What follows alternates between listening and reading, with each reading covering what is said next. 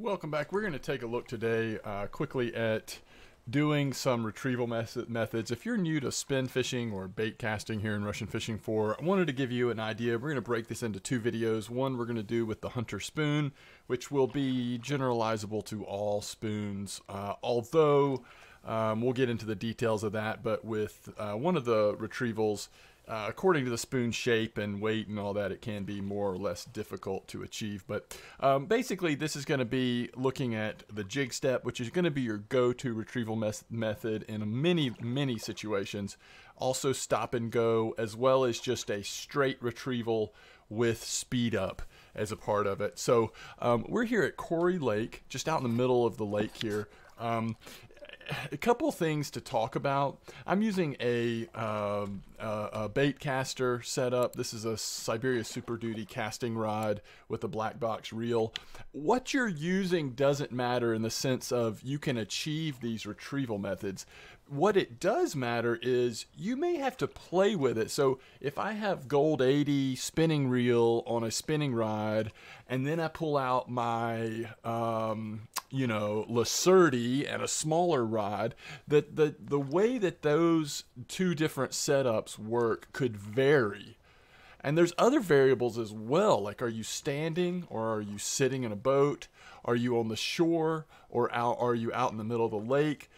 What is the elevation of the bottom of the lake bottom or river bottom that you're casting into? Is there a current? There's a lot of things that can impact how these retrievals work. So I say all that to say, if I tell you, okay, we're going to do Jig-Step with 25 speed retrieval, don't get locked into that. It may be that with your setup and the current location you're at, that you find that you can get Jig-Step a little more effectively at 20 or at 30. And it may be that also the bite rates of fish change based on how fast. There should be a range of speeds, even up to really high and really slow, that you can technically achieve a Jig-Step, for example. So let's go ahead and get to it. Let's look at Jig-Step here first. So we're just going to cast out a little ways. Did about a 90% cast. And what you want to do with Jig-Step is you want to go ahead and let it rest. You want to let it hit the bottom. And especially with these hunter lures, you'll actually catch fish sometimes while the fish will see that lure falling down through the water, and you'll catch them sometimes. So where we casted it here, it looks like we actually casted it into this spot out of the hole, because you see the line's not really moving. So typically, if you're casting to a spot that's a little deep, that's where the Jig-Step is going to be the most effective, because the Jig-Step, the thing you like about the Jig-Step is that you're raising that lure up out of the elevation and then letting it sink back down. So if you imagine a space that you're reeling the lure in, you're covering several feet, both horizontal and vertical space, to get yourself the most chance of catching a fish. So let's take the line out. And what we're going to do here is we're going to go, like I said, 25 is my starting point. Now, it's not, I don't always do 25, but that's kind of my starting point. Now, typically I do one full rotation and wait about 2 seconds and then repeat. If you do this, you see how quick we got Jig-Step there? If you do that, you'll know pretty quick if there are variables keeping you from getting a Jig-Step. And you just want to Jig-Step it all the way in. You're going to catch more fish if you can consistently Jig-Step. Now, we're about to have the bottom of the Quarry Lake, the shape of the lake is about to come into play here. We might lose the Jig-Step when it drops off. We may not. What you see more often is when you have it down in a hole and then you start coming up the shelf, that's when a lot of times you'll see that Jig-Step drop off. And you can't always be consistent with it. One of my favorite places to fish here at Quarry is actually just standing right over there on the quay, right next to the dock, that finger rock. And I love spin fishing from there. But it is a nightmare. There you see Jig-Step just went off. You see that? And we know we're about 26 meters away. And if we did this same cast over and over, we would start seeing a pattern. We'd see that the Jig-Step falls off at about the same spot. And that's because of what you're running into on the bottom of the lake floor. But it is a nightmare keeping a Jig-Step off the key. using certain rigs in certain conditions with certain lures. I mean, you can certainly get to a spot. I mean, people will tell you like, oh, I can consistently get jig step off the key. And maybe they can, but with my setups, if I don't cast in just the right spot, it will often have jig step interruptions bringing it back in. But that's okay. It's still a good place to catch fish, and that leaves us to our second type of retrieval. So there's jig step, okay? Let's look at another type of retrieval here. And it was a long time that I played this game before I found out that you could do this with a hunter lure. Because this next retrieval is stop and go, and typically you would use this retrieval with a wobbler. But you actually can do this with a hunter lure. So let's go retrieval speed down to 20 and try that. I'm kind of doing this on the fly. If I'm being perfectly honest with you, it's been a little while since I have done these different retrieval methods. So I'm kind of doing this without having a lot of practice before getting back into here. But as soon as it hits the water, we're going to start reeling it in. Okay, do 4 rotations. You can do 5 as well, but you're not going to see it until your second rotation. That's the earliest you would possibly see it. And we didn't see it there, so let's see if we see it the next time. If not, we'll do a 5th rotation. Yeah, we're not seeing it at all. All right, let's do 5 rotations here.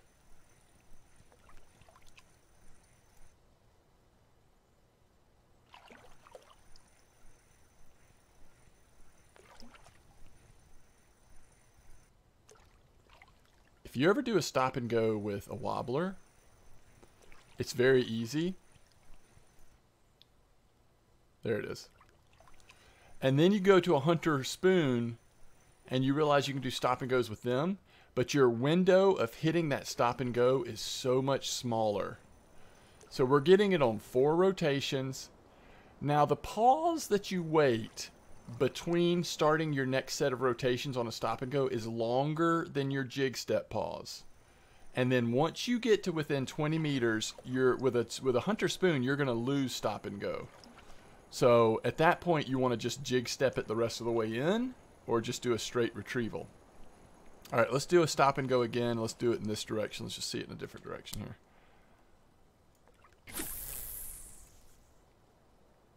You have to be pretty precise. Now, first of all, you see as soon as it hits the water, we need to be reeling. And I'm going to go ahead and do 5 good rotations twice in a row, because you've got to keep that spoon up in the water. You can't. It can't be down on the bottom. If you start getting touching bottom notifications, then you're not going to get stop and go.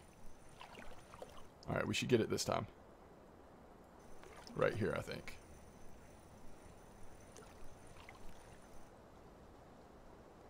Nope, touching bottom. So it may be that it's too shallow in the direction we just cast. Because you have to have a long enough, like a pregnant pause there to get the stop and go to show up, but it can't let... Yeah, it's sinking immediately. All right, let's try it in the deeper waters again. Where this can be really good, and I've actually had some good success, is at Volkov, or Volkov, according to how you pronounce that V. There are some, obviously some really deep places at that river, and the Atlantic salmon at times seem to really like the stop and go, retrieval method. So it's a little harder if you're not casting in a deeper space, but at that river, because it is so deep, pretty good option there. And I'm not sure that everyone knows that you can do this with the hunter spoon, but if you're not catching fish off jig step, it's always worth, and you're using spoons, it's always worth trying the stop and go, and there it is. In fact, you can do this with many of the different spoons. Sometimes you do need to speed up the retrieval. I know at Volkov, I've often done and see, now we're getting stop and go just consistent. And you can usually catch pretty good fish doing this. At Volkov, actually, what I've liked doing is going up to maybe, and I think Cobra in my Twitch channel might have been the one that first showed me about this, but we will sometimes do up to 30 or more retrieval speed, but then do stop and go, Those Atlantic salmon sometimes will go crazy for that. Okay, we're about to hit -20. Watch this. Stop and go will just disappear. Just gone. Just gone. So when you get to 20, and this is why for making this video I'm using something with a line counter, because there's some of these retrievals that I wanted you to see when that was going to happen. But when that does happen, you know, just switch to a jig step. I didn't mention about jig step. I showed you sort of the basic jig step. You can certainly do 2 rotations and then pause to get jig step. And here, let me show you that real quick. So that's stop and go. Let me show you just getting jig step started with double rotations. So we'll throw it this way so that it does sink a little bit, which is just usually a more effective way to jig step here. All right, so we're going to keep it on 25 again for this one, just the basic speed here. And it has hit the bottom now, so, or close to it. So let's go ahead and get it started here.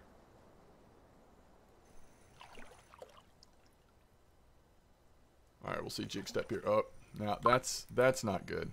We do not want to catch fish during this video. We are here to do jig steps. And stop and goes. We are not here to catch your silly fish. Let's go ahead and get this fish in real quick. Y'all see how fun, I don't know if it comes across in the video, but I love this rig. Now this is not the most efficient rig to spend your money on. If you're getting into bait casters, it might be worth saving up for a steelhead.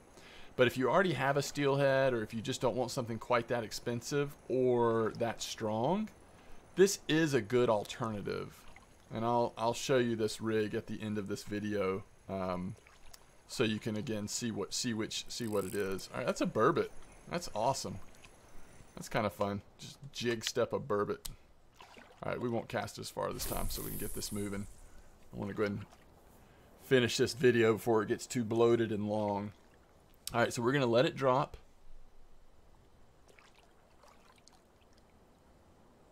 Just let it rest a little bit. And then we're going to start. Let's get the jig step going. All right, there we go. Now we're going to do double rotations and keep the jig step up.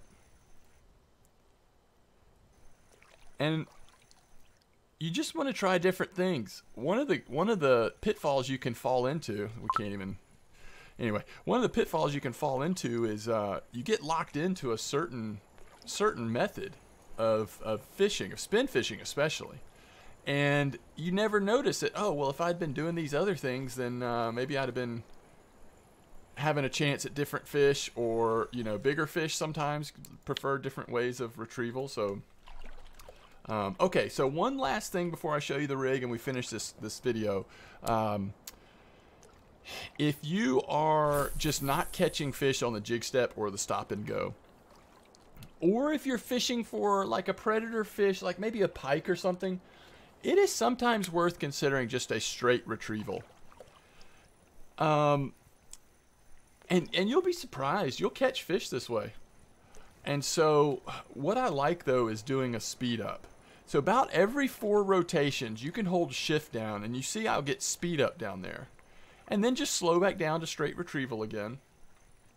The reason why I do that is we're trying to get that speed up notification. See, and there's a fish. We're trying to get that speed up notification just so that we have something to increase the bite rate. Because you'll catch plenty of fish just on a straight retrieval, but you're not doing any specific type of retrieval. It's hard, you know, you're not going to typically get any kind of indicator come up. And so by doing speed up every once in a while, we're hopefully triggering that, the way the game is programmed, we're triggering it to see that there's you know, that there's something going on. And because again, you can, if you do a bunch of straight retrieval casts, you will catch some fish. But a lot of times it's a pretty low bite rate, I find. And so I do think, like I said in the beginning, most of the time you're doing a jig step. Some conditions, some fish you're going to try doing stop and go and see how that works. But it's good to try straight retrieval as well, and then use speed up. I tell you when I do that the most is at early levels when I'm using these little spinner baits. Because you're not jig stepping these things, you know, you're just going to straight retrieval it. You might let it settle a little bit. You might stop every once in a while, but you're mostly doing straight retrieval.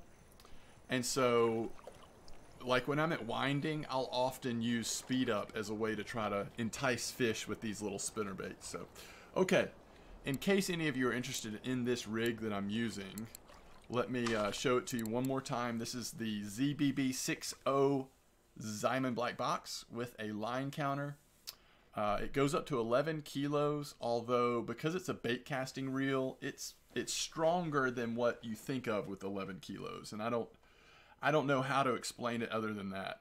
It's not going to feel like this is only 1 kilo stronger than a Sabre 60.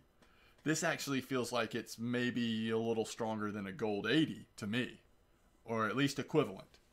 And it's a little pricey for how, you know, the statistics on it, but you're getting the line counter and you're getting just a very high quality reel. And then this is a pretty cheap little casting rod. It just matches up perfectly. It's got 24.5 kilo load capacity, and the max drag's 11 on the Zyman. You see, I've got it overloaded a little bit here, 17 on the line, but I'm using a fluorocarbon leader, 17.4, with the braided line. And this setup just works really good. It's super fun. This setup is really fun at Corey. You'll be in some good fights. If you catch some big fish, normal fish, you'll reel in no problem. I don't recommend this setup at Volkov unless you know you're targeting Zander, and there's very little chance you're going to get salmon or catfish. If you're going to catch big Atlantic salmon or big catfish, you'd rather be using your steelhead than this rig. As always, thanks for watching. Let me know if you have any questions or comments. I'm trying to show you the basics of how to do these retrieval methods with spin fishing, but don't get locked in. Find different speeds in different places. Try different retrieval methods in different conditions. The point is using variety. Don't always wait the exact amount of time between reeling in your rotations on Jig-Step. Sometimes it's better to, there's a big window there on Jig-Step. You can pause for 1 full second. You can pause for 2.5 full seconds sometimes. I mean, you just kind of want to play with it, and don't be exact every time. As long as you're keeping that Jig-Step notice up, you're gonna be doing good. So anyway, as always, thanks for watching.